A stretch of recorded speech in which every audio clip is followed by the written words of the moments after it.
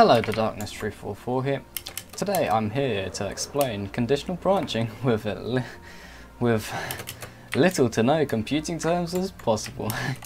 Yeah, so, well, anyway, I was thinking, I've made some good computers in the past. They're not amazing, they're quite simple actually. Like, I've made a alright 5-bit computer in the past. I've made this 4-bit computer that only has add and subtract.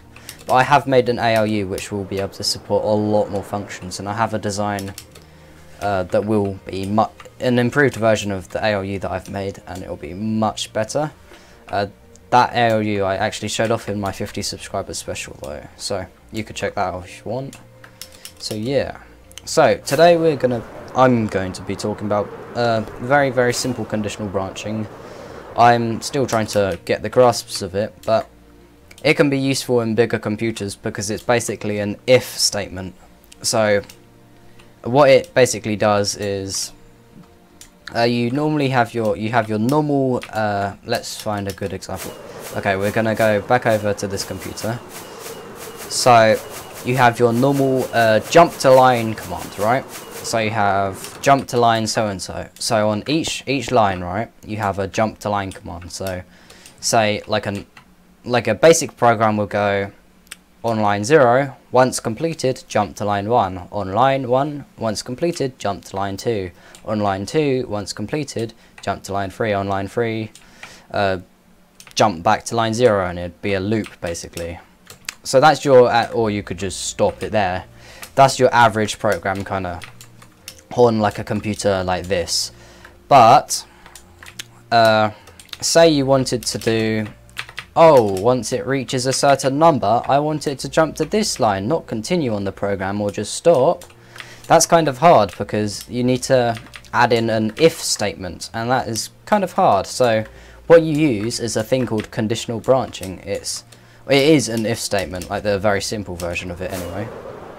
So normally it would, your ALU, right?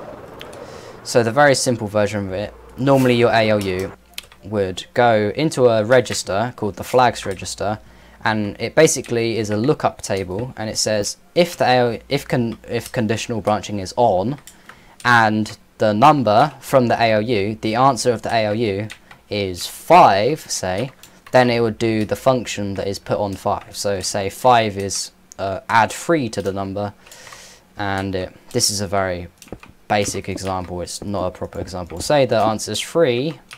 Say if the ALU gives an output of 5, and it's on, it'll do add 3 to your operation or whatever.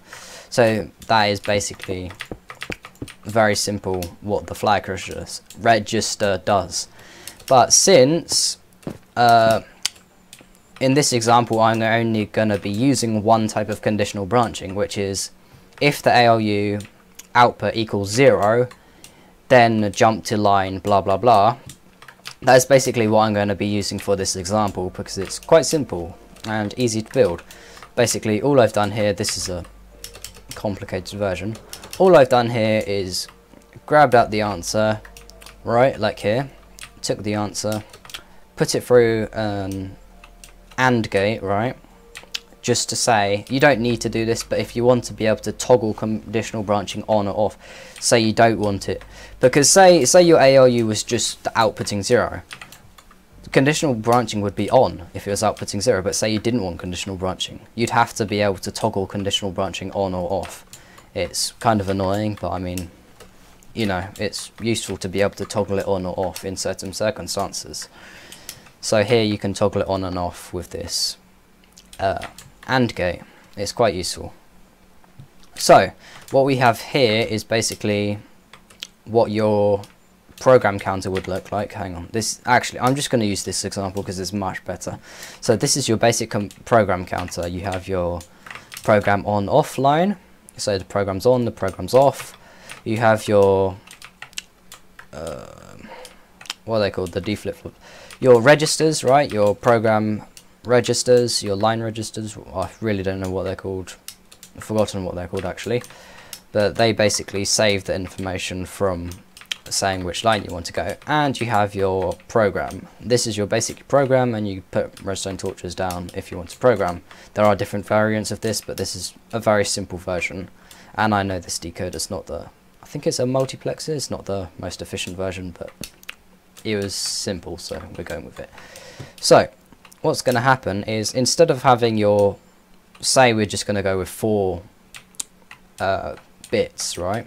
Because we're going to have 4 bits of addressable lines, which equals 16 lines in total if you count 0 as a line, which we are. And then, so you have your standard 4 lines, which say, oh, I want to go to line 2, for instance, I want to go to line 3, I want to go to line 5. That was 3. That's 3, that's 5.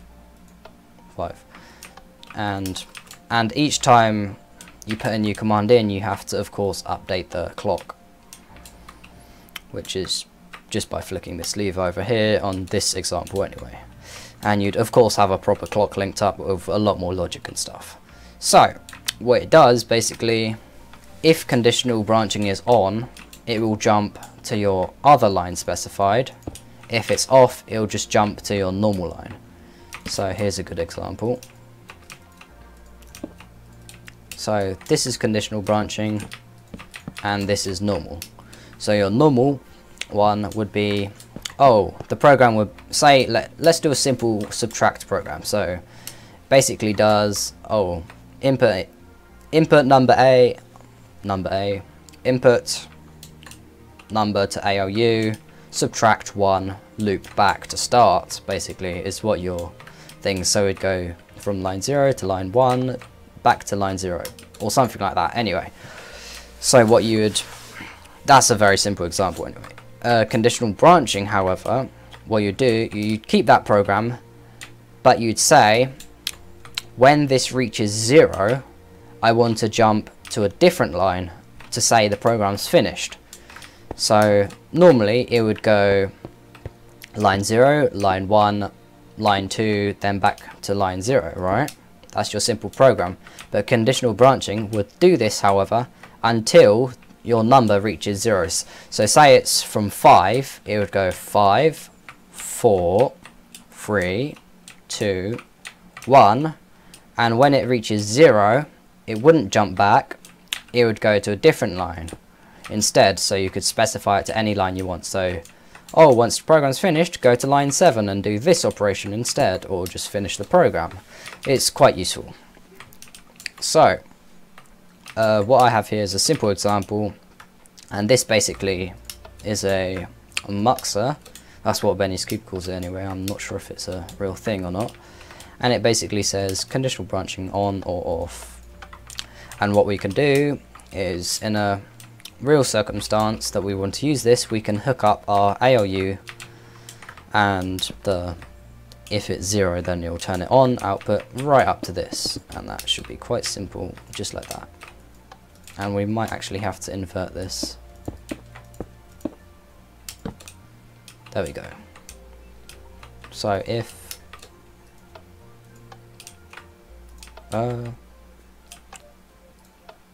we might not actually have to invert that.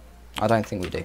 So basically what happens is, let's write a basic program for this.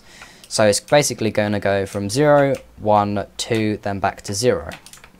So how we do that is, on 0 we want to go to line 1. On line 1 we want to go to line 2, which is this one, because these are your conditional branching lines. So it goes normal, conditional, normal, conditional, normal, conditional, on the way I've based this. You could of course change this so it's all normal and all conditional, which is, I advise to do that because it's much simpler. So from 0 go to 1, from 1 go to 2, and from 2, which is this line, 0, 1, 2, I want to go back to line 0, which I do by leaving it blank.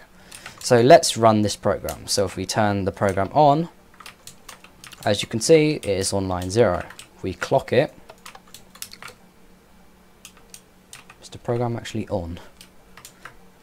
I think no, conditional branching is on. We want to turn it off. If we clock it,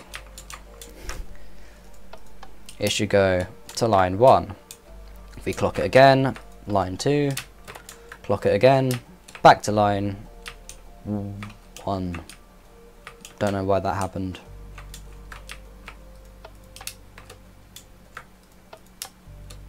Alright, maybe I've done the looping wrong. Oh well. But you get what I mean. It basically goes back to the line. It's basically a simple loop command. And that is probably because this is off. I think I've done my signals too short. Yes, it looks like I've done them too short. Well, I'm going to fix this by just adding repeaters here. That's probably why it was broken. So from line 2, it should go back to line 0.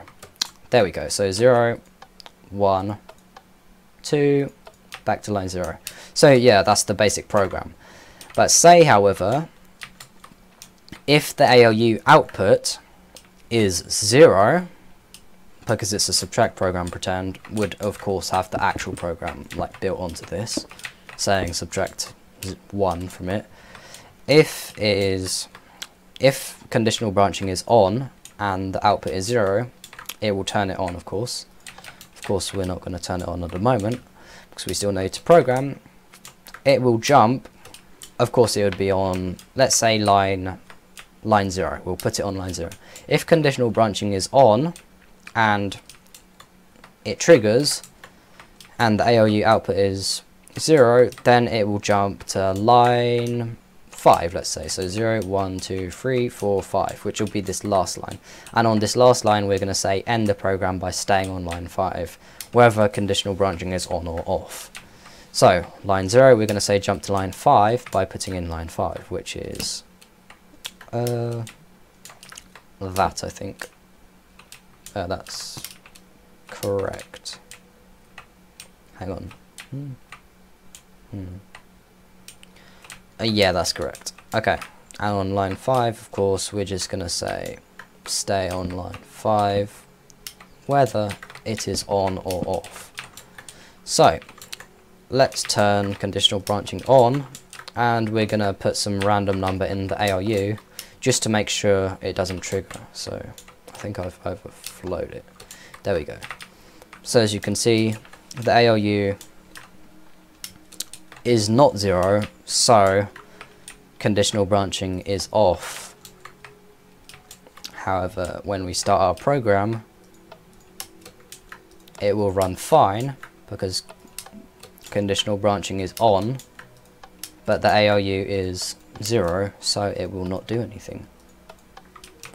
So say, however, the ALU was 0, the output of the ALU was 0, and conditional branching was on. When we reach back to line 0, right, when we jump, when we trigger the next clock cycle, it will go to line 5, and then on line 5, whether the ALU is 0 or any other value, so whether conditional branching is on or off, it will stay on line 5 till we turn the program off and reset it. And that should go back to line 0. And I'm just going to turn conditional branching off. Yeah, I think that's off. Okay, so that's the very simple conditional branching setup in Minecraft. And you can put this in your computer, like, it's very simple. It uses muxes just to choose between them, and I think it's quite useful in general because you can use it in a variety of things, and especially lots of programs use them, so it could be quite useful to build in your Redstone computer. So yeah, thanks for watching. This is The Darkness. Please like and subscribe, and I am out.